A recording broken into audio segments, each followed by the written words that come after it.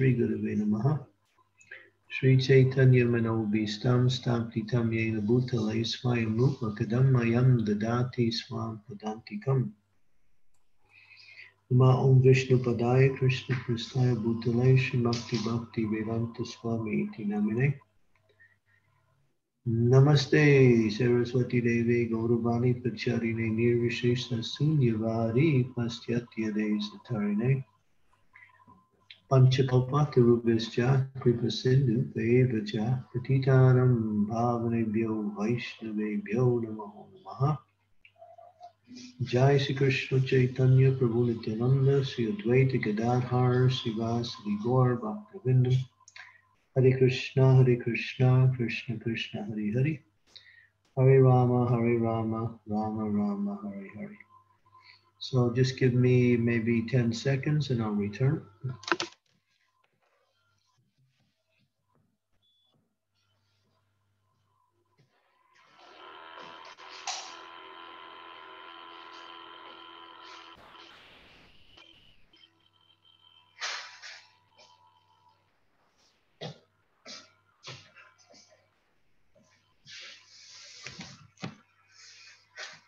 So we'll continue with our theme about self-sufficiency, simple living, Srila Prabhupada's vision for the future of the world and for the future of our society.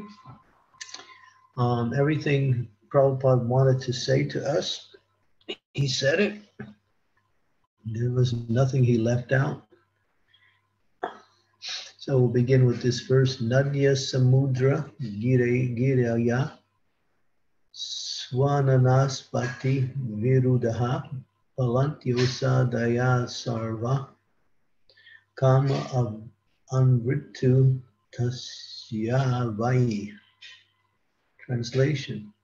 The rivers, oceans, hills, mountains, forests, creepers, and active drugs in every season paid their tax quota to the king in profusion.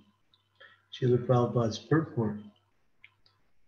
Since Maharaja Yudhisthira was under the protection of the Ajita, the infallible Lord, as mentioned above, the properties of the Lord, namely the rivers, oceans, hills, forests, etc., all pleased, and they used to supply their respective quota of taxes to the king. The secret of success is to take refuge under the protection of the Supreme Lord. Without his sanction, nothing can be possible. To make economic development by our own endeavors on the strength of tools and machinery is not all. The sanction of the Supreme Lord must be there, otherwise, despite all instrumental arrangements, everything will be unsuccessful. The ultimate cause of success is Daiva, the Supreme. Kings like Maharaja Yudhisthira knew perfectly well that the king is the agent of the Supreme Lord to look after the welfare of the mass of people. This is a thing that is missing in today's society. The leaders don't have this understanding, they know what is good for the people in general, and they don't adhere to following religious principles. So both the leaders and people who are being led by them are lost. Actually, the state belongs to the Supreme Lord. The rivers, oceans, forests, hills, drugs, etc., are not creations of man. They are creations of the Supreme Lord, and the living being is allowed to make use of the property of the Lord for the service of the Lord. Today's slogan is that everything is for the people, and therefore the government is for the people and by the people. But to produce a new species of humanity at the present moment on the basis of God consciousness and perfection of human life, the ideology of godly communism, the world has to again follow in the footsteps of kings like Maharaja Yudhisthira or Pariksit. There is enough of everything by the will of the Lord, and we can make proper use of things to live comfortably without enmity between man and animals, or man and nature. The control of the Lord is everywhere, and if the Lord is pleased, every part of nature will be pleased. The river will profusely flow to fertilize the land. The ocean will supply sufficient quantities of minerals, pearls, and jewels, and forests will supply sufficient wood, drugs, and vegetables. And the seasonal changes will effectively help produce fruits and flowers in profuse quantity. The artificial way of living, depending on factories and tools, can render so-called happiness only to a limited number at the cost of millions. Since the energy of the mass of people is engaged in factory production, the natural products are being hampered, and for this, the mass is unhappy.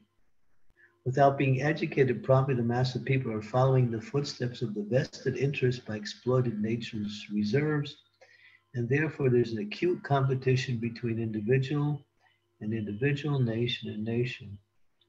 There is no control by the trained agent of the Lord. We must look into the defects of modern civilization by comparison here, and should follow in the footsteps of Maharaja Yunistir to cleanse man and wipe out anachronisms. Om Gyan Timanandasya Gyanajana Salakaya Chaksu Unmilitam Yene Tasmai Shri Gurave Namaha Srila Prabhupada Ki Jai. So what we have explained to us here is what works and what is not working. Just today, of course I heard it yesterday and today, that because the United Kingdom, the land of England, has pulled away from the UK or the UC, the EUC, the European Union. Now heavy taxes are being thrown upon any goods coming from there, and some places are even refusing goods to be sent from England as a reaction or as a redefining of the whole situation. So what we have as an example of there, you start with a mistake, 1 and 1 is 3, and then you add more numbers to the equation, and everything after that is wrong. People are going to other countries to get things that they need when everything is provided by God right in the local area. And this is the sadness, or we might say the perverted nature of the living entity, not understanding everything is provided by God. But as is described in the Bhagavatam, in the story of Maharaj Prithu, when Maharaj Prithu became king, prior to that, the rule was demoniac before he took over, and that was King Vena. And therefore, because of the demoniac rule, Mother Earth was withdrawing and withholding many of the natural resources that are needed to live. When King Prithu came, he saw the situation and he approached the personality of Bhumi, Mother Earth, and in an angry way, why she was withholding all her bounty. She explained because there are so many thieves and demons, therefore it was her duty to withhold. So therefore Maharaj Prithu performed various sacrifices and got everything back more or less to a saintly rule. And then the earth again started to supply everything that was needed. So Mother Earth is the property of the Lord, and she works completely under his direction. So when people are pious, and especially here, as it's mentioned, when the rulers of society live according to the principles given in the Shastras and govern in that same way, then there's plenty. There's profuse amounts of a bounty that is given by nature itself. there's no limit. Sometimes they talk about shortages in the world, but this is all due to the sinful activities. And although there are not shortages in some areas, in order to get the basic staples that one needs to live nicely, the economic expense is only increasing more and more and more, and will continue to do so. So we don't need people to tell us where we have to buy our food, what kind of food we should eat. Everything is given to us by God through nature. But because people live outside of the natural arrangements by the Lord, therefore there is restriction, there is shortage, there is problems, and there ultimately is disease. All these things are due to inordinate lifestyle and defying the supremacy of the Lord by not acting according to his natural and perfect direction for mankind. So, and we see that exploitation is the principle of how life goes on.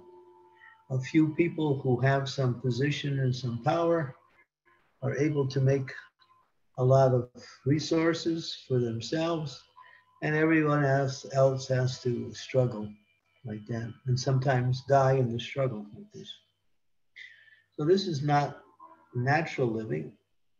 And therefore, of course, it points back here to King Yudhisthira as being the feature of piety, because the Rajarsi, they're called Rajarsis, Rajarisis. Raja means king, Rishi means saintly kings who govern according to religious principles as given in Manu Samhita and in other shastras. The Krishna conscious society is not, we are not a religious movement. We are a movement for the entire development of the world's existence, economically, socially, politically, aesthetically, morally, communally, and ultimately spiritually. So if people mistakenly think we are just another one of the many religious movements, we are nothing even close to that.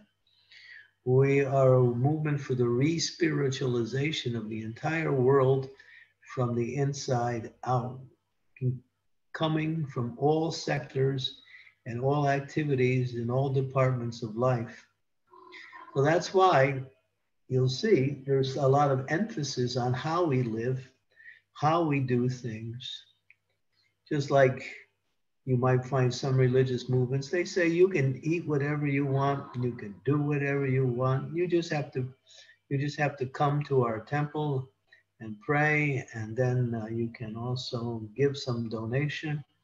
And by doing that, you'll get the blessings of the Lord. So, or they don't even include the Lord.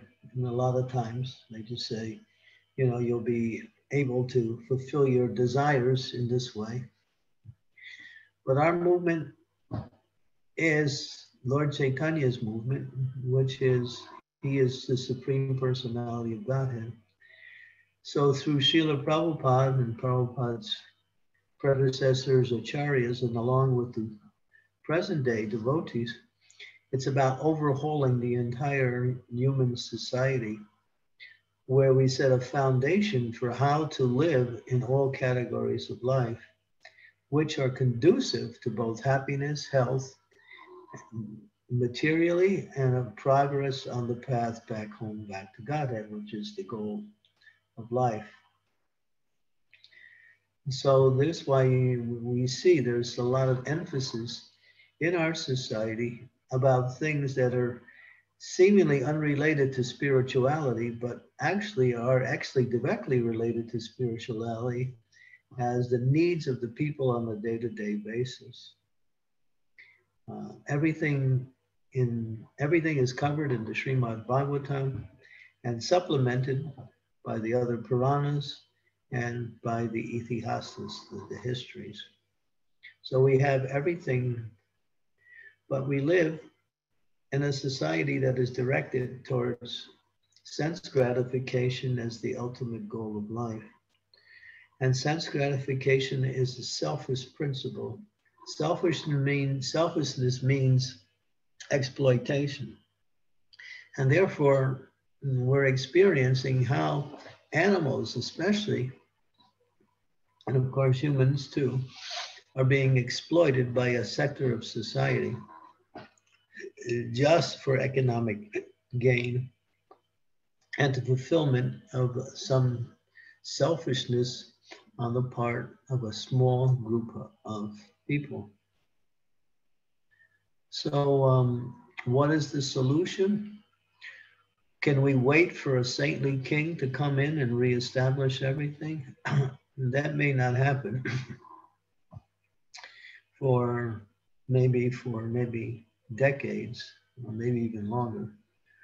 What we need to do is take charge of our own lives in relationship to how to live in such a way that we are not dependent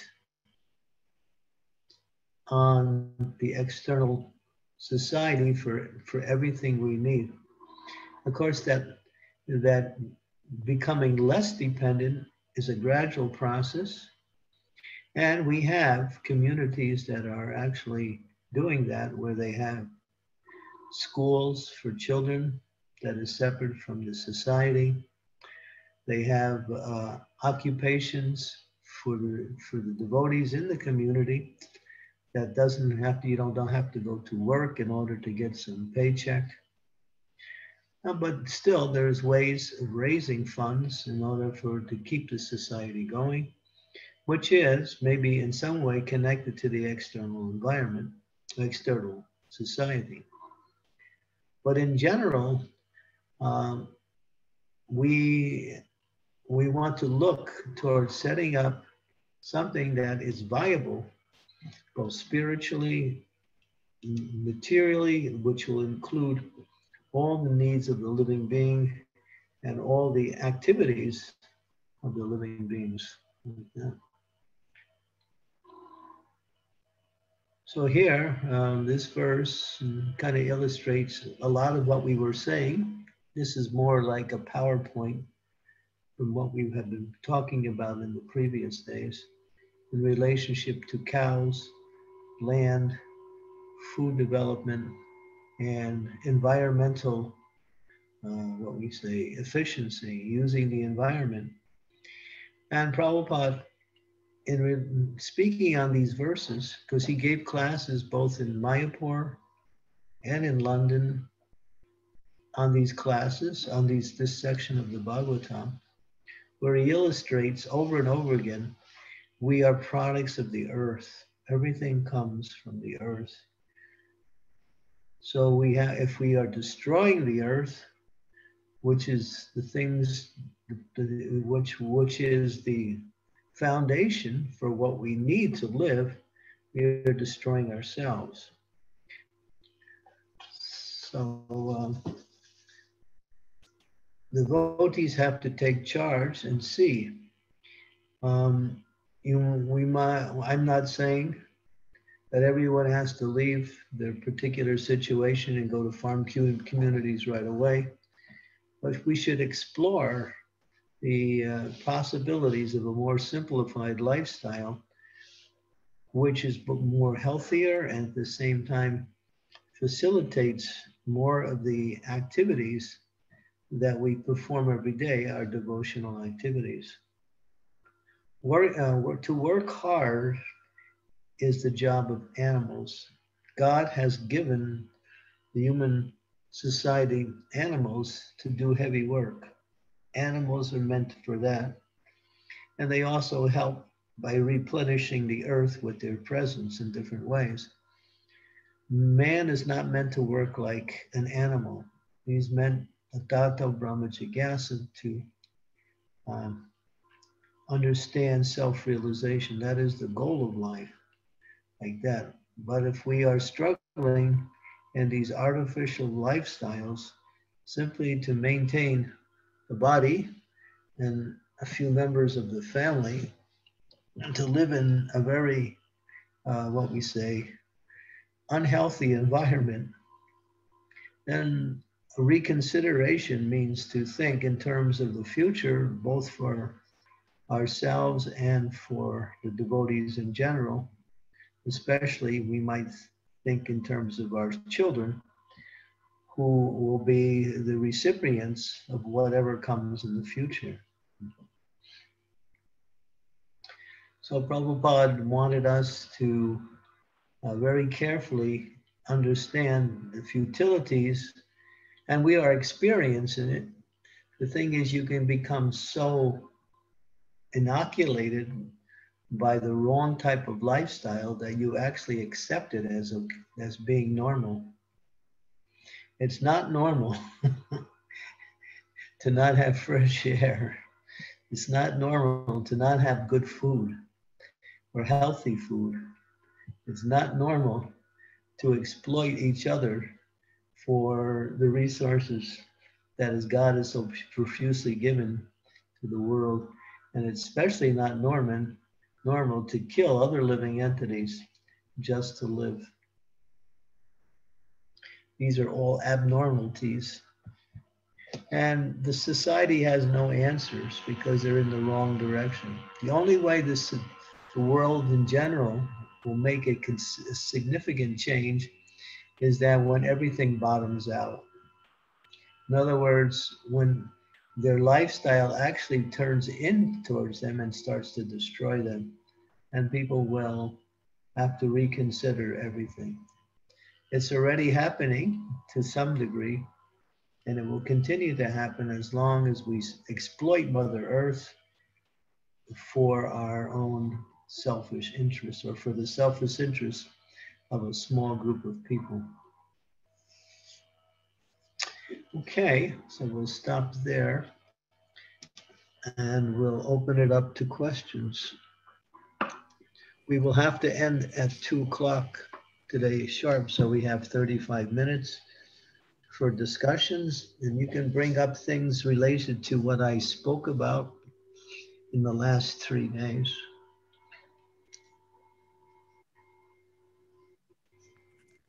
Thank you, Maharaj. Thank you very much for such nice, alternate way of living or simple living. That series, it's really enlightening. And request all devotees, if you have any questions and comment, please you can unmute yourself or you can post it now. And I remember from one of Maharaj attentive hearing class that after an attentive hearing, we should have either a question or realization. So Hare Krishna devotees, over to you.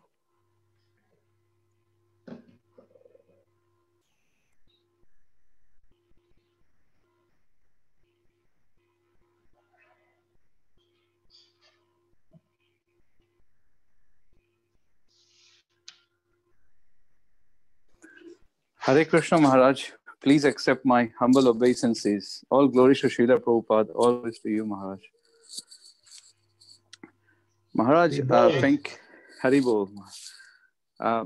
Thank you, first of all, Maharaj, to give a wonderful series of talks emphasizing on simple living and how more of our human energy can be dovetailed to spiritual life rather than the material aspects of things.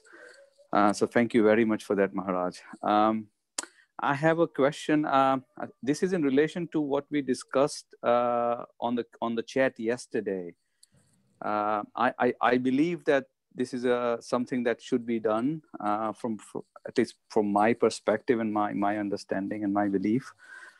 However, I also, one of the two things is faith and courage. And yes, faith, I also think, and I commented, probably will come from the mercy of Guru and empowerment from Srila Prabhupada. But how do we take the courage to have that first steps? Is there any way we can start with doing simplified living in where we are and then move on to, or then in parallel explore this alternate living? How do you? Well, you get inspired to move by when you see it being done in other places in a successful way. And that's already happening. The inspiration and the clear understanding comes by seeing it's being done, and this is the benefits like that. So it's not something that we have to create, it's something we have to just more or less understand. It's already being done. And of course, we might say, well, from my perspective, as an individual in my particular situation, then that you have to try to intelligently understand. And you can start from where you're at, like that. How much of the things in our life presently that we don't really need, and how much we can dispense with, and that way spend more energy and time in the things that are necessary. That's one way to start. And then spend some time in these rural environments by visiting and getting a little bit acclimatized to what it's like in that kind of atmosphere.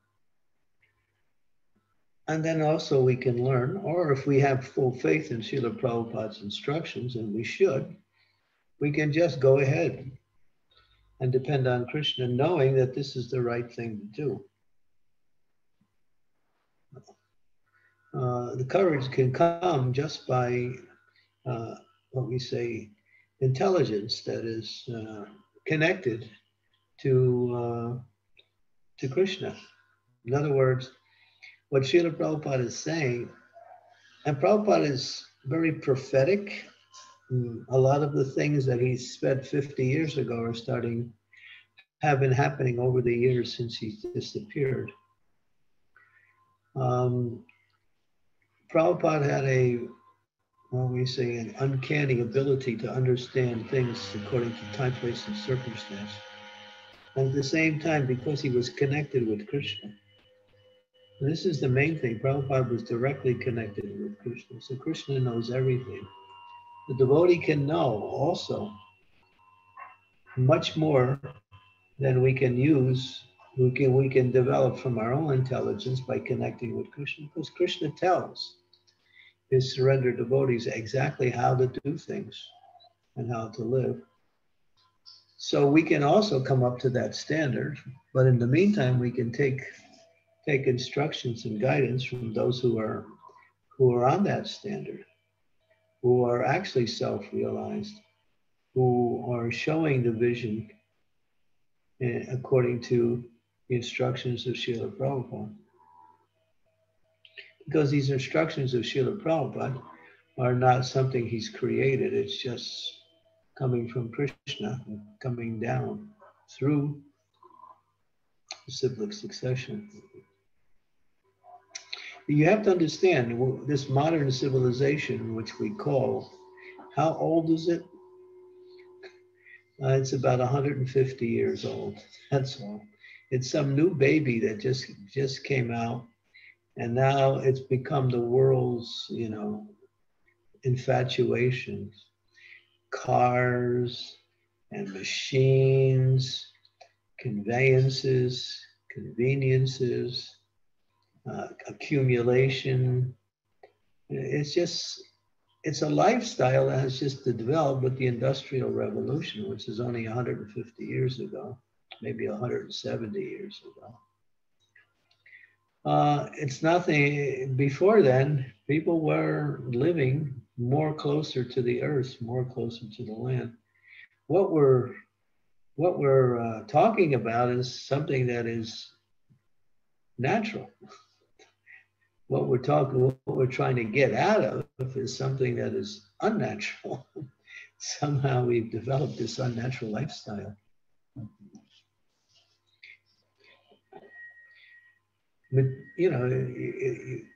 But you see, I mean, practically speaking, and Prabhupada was saying this morning, I was listening to a lecture in relation to this. Prabhupada said,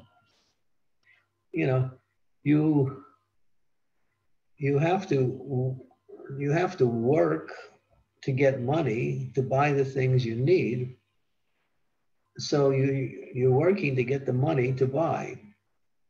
But why don't you just produce the things you need directly instead of going through that whole process where buying the things you need also becomes a problem because prices go up, scarcity comes in, and all the endeavors to secure these things.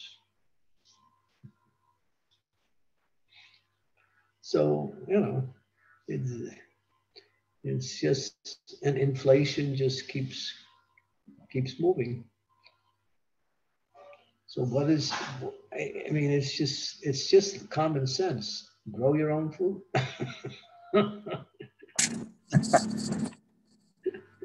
We started to grow a little bit in this COVID situation with the children during the lockdown in the garden. Yeah, you can start, but we have places where you can grow profuse amounts of varieties of vegetables and fruits. And so whatever we have was just a small indication of what we can actually do.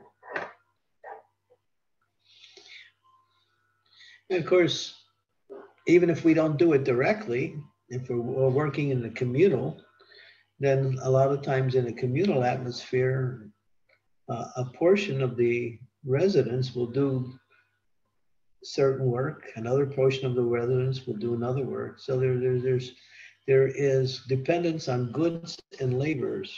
This is interesting because I can trade my labor in order to get some goods, and then I can get these goods in order to, take them and trade them to get whatever else I need. And the money system starts to just fall apart. You don't need them. You don't need money anymore, or you very little exchange with any kind of currency. Everything is done by trading goods and labor. I have something you need and you have something I need, so we give it to each other. We have excess in that category.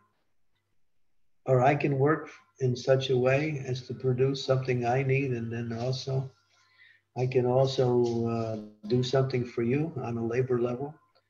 So these things are all easy to organize, and they're all also been being done. They have been done for hundreds of years. It's just a matter of knowing the process, that's all. Oh, thank you, Maharaj. Yeah, it's already being done, though.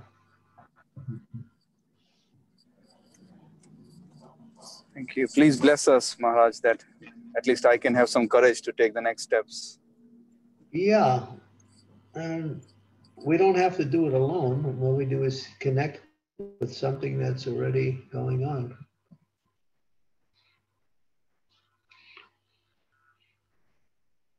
It brings people together. Just like it says, there's a saying, it takes a village to raise a child.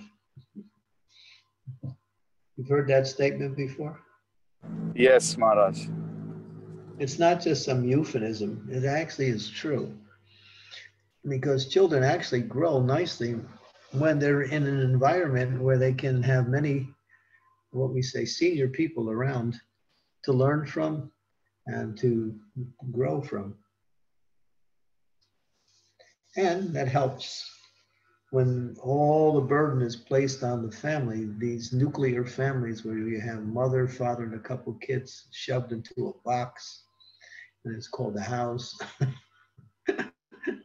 And then you just work hard to make sure everything is, and you're just working so hard to make it, and there's so many things that the kids need, there's so many things you need, there's so many things the house needs, there's so many things your job needs. It's just like, it's just so much pressure. That's why there's such a high rate of mental illness in the world. People are under so much pressure to keep up this artificial lifestyle. And then when they can't do it, they take to intoxication or some other form of sinful activity.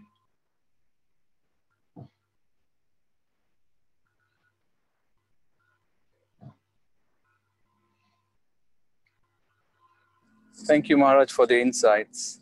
Thank you. Hare Krishna. Yeah, it's practical. Hare Krishna, Guru Maharaj. Please accept my humble obeisances. All glories to Srila Prabhupada. All glories to Your Holiness. Guru Maharaj, I have seen a couple of videos of His Holiness Bhaktivika Swami Maharaja's disciples. They have built some villages in India for these farm communities, as a farm community. But I see them, they are doing like very strict austerities. Like they don't have electricity, they don't use gas stoves or anything, they're just cooking on fire, and like very strictly they are following. But seeing all those things, I got scared. So because that's not for everybody. There's different levels that you can practice this simple living on. The main thing is growing your own food. That's the main thing.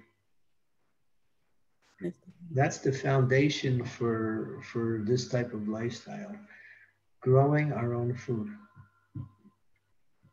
And from there, you can take care of animals, you can take care of community, you can take care of yourself, like that. And everything expands out from there. So you can go as simple as you want, or you can go a little bit more in the direction of getting a few amenities in order to support the whole community. So if that lifestyle is a little too severe for you, then it doesn't mean that we can't practice this more simplified lifestyle with growing our own food and when we say educating our own children instead of sending into these.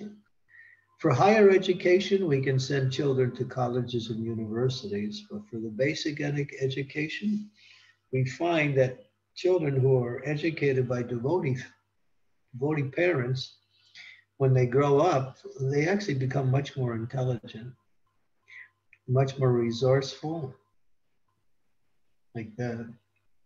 That's my experience with every child that I've met that were homeschooled by devotee parents. Because not only is it a positive thing, it keeps you away from the negative. The negative is what goes on in the outside world is education. Even if your kids are good, which I'm sure they are, they still are influenced by what's going on around them. Yes, Guru Maharaj, that's true. Because of this lockdown and they are not going to school, even they are stuck with their computers all the time. Definitely a lot of unnecessary things are going in their head. But taking, as Deeptesh Prabhu said, taking that first step courageously is the main main problem, Guru Maharaj. So everyone, I feel that everyone in the family should have a strong faith on this process, and they should decide together that we have to move to farm community, or at least try it out for some couple of months like that in summer. Mm-hmm.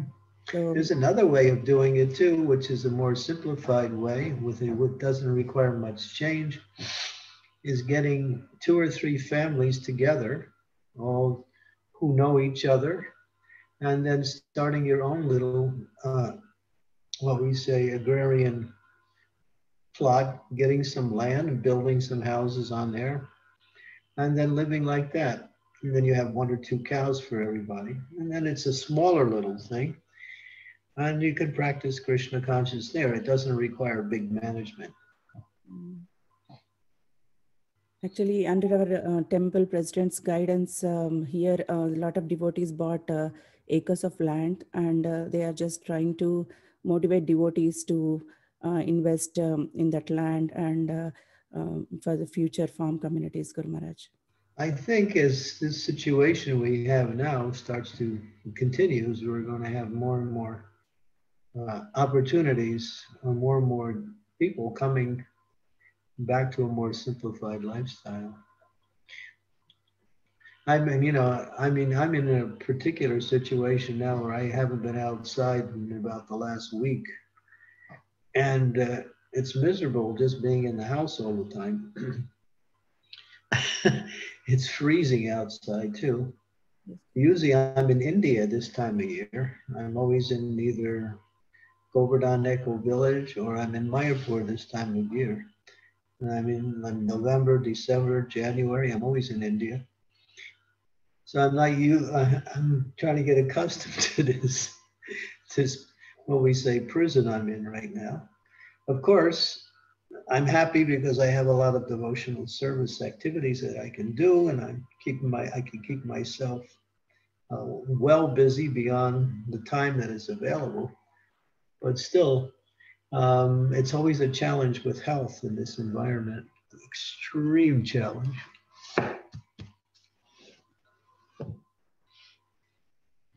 And if health goes out, everything goes, mostly everything.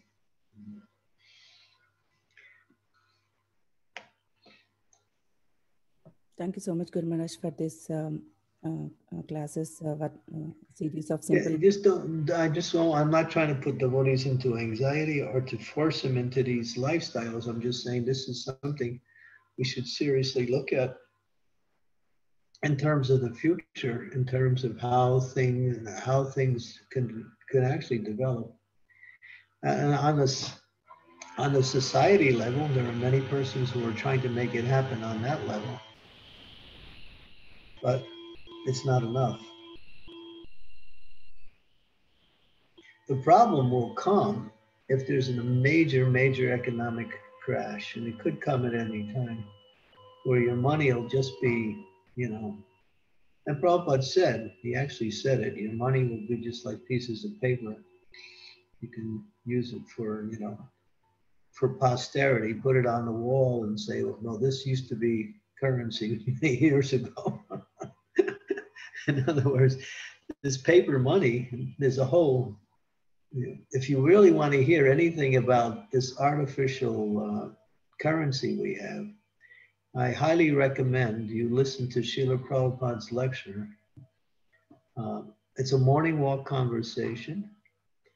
You can post this on the chat. It's December 31st, 1973. Morning walk conversation with Srila Prabhupada in London. December 31st, 31st, not 21st, 31st. December 31st, 1973, morning walk conversation. It's interesting, he talks about the whole artificial arrangement for this paper currency.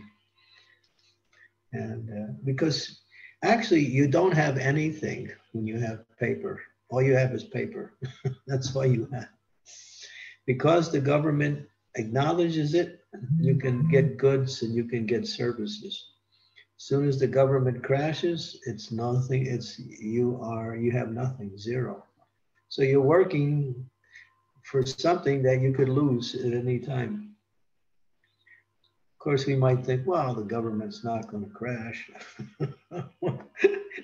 Well, I'm not sure about that. I'm not so sure about, we should be so certain that we can always continue with this artificial currency. That's another thing too, this artificial currency. You just listen to that discussion. It's a discussion. It's interesting between Prabhupada and many of his senior devotees about paper currency, gold coins, and actually what it actually represents in the day-to-day life. It's interesting. One of my favorite lectures by Srila Prabhupada. That's not a lecture, actually, it's a discussion, which makes it even more interesting because devotees are throwing questions at Prabhupada in relationship to what's going on, and Prabhupada's answering it and expanding on those answers. So, yeah, that's another thing, at any time if the government collapses, or if there's a major, just like in 1927, which continued for 2 years till 1929 in America, there was the fall of the entire American stock exchange. So much so that people who had millions of dollars lost everything overnight, completely. The suicide rate climbed to a high proportion. People were committing suicide because they had everything they had was lost overnight within just hours. And so it happened about 100 years ago. It could happen anytime again. And those of you who know economics, you can attest to the, what we say, the instability of paper currency. It's really, real wealth means precious metals and land. That's wealth. You have land, you have wealth. If you have precious metals, you have wealth. But try to get precious metals nowadays, because the big guys, they buy up it all. The gold is already bought up. You can't even get into the gold market. Pretty soon, I think the silver market is also closed too. If you want to buy gold, it's like something like $600 or $700 just for an ounce of gold. So, you know, so this paper currency really is pretty much valueless. It doesn't have any. That's one of the reasons why we should be looking towards these, you know, these communal livings. Because if you have land, you have cows, and you have community with other devotees, you can take care of all of your needs and more.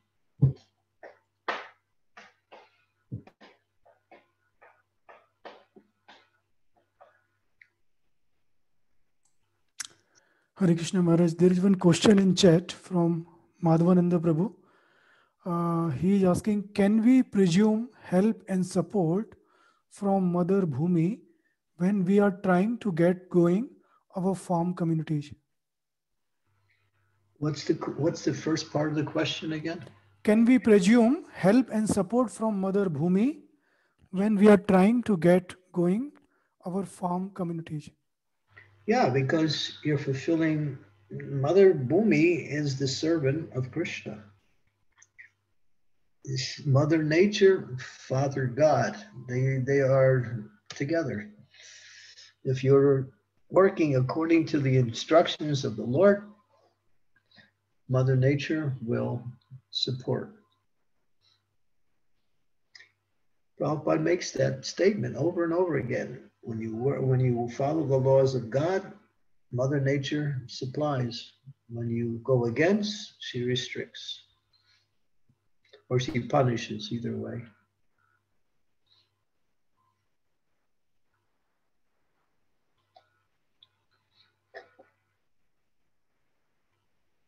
The earth is a living organism.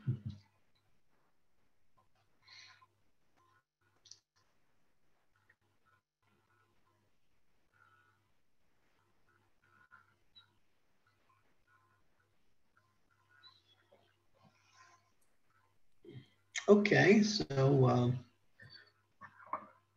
we have another 9 minutes if we have any more discussion. Are we going to have, Maharaj, any chanting round today? Oh yeah,